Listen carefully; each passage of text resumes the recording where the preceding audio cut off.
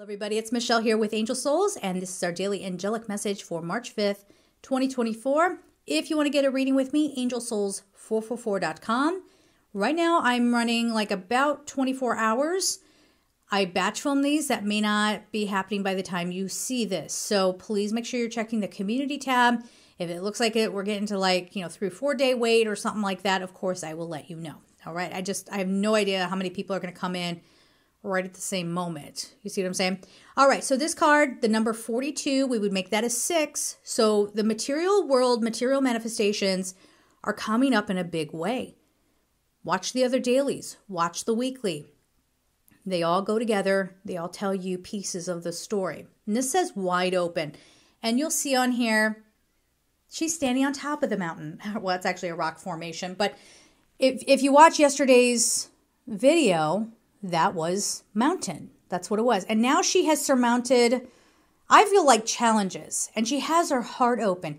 In order for your heart to be open, you need to feel safe to have it open. So there's some victory here. I take this as a huge victory. There is something that has transformed. There's a little butterfly. It's up here. I don't think you're going to see it. But a little butterfly there saying it's all going to be okay. We're shifting. We're moving. We're shaking. We're not going to live in that same way before.